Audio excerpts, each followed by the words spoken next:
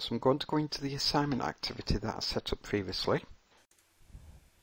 So for the example student, under the grade column, I'm just going to click onto the icon, going to scroll down, and here you can see new icon called Launch PDF Editor. So it's opened up the submission in a new window, and we've got a number of different tools here. So for instance, I can click on the highlighter. So we've got an icon here which have got some stamps.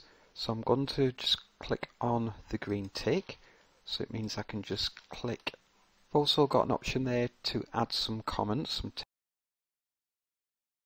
text.